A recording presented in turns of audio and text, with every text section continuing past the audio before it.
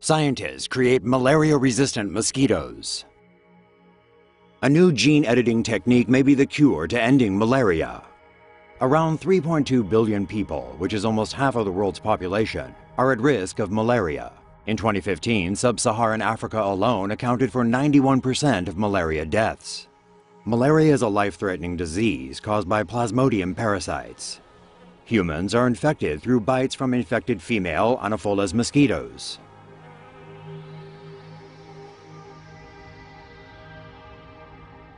Using a genome editing tool called CRISPR, scientists have successfully inserted malaria-blocking genes into mosquitoes, making them resistant to infection. When an altered mosquito mates with a wild mosquito, the offspring inherits both an edited copy and a normal copy of a gene. The CRISPR tool alters the normal copy to force the cell into replicating the edited version when it repairs the damage, thus resulting in two edited copies. Almost 100% of the mosquito offspring tested inherited the malaria-resistant gene. See a story that really should be animated? Suggest stories to Tomo News now.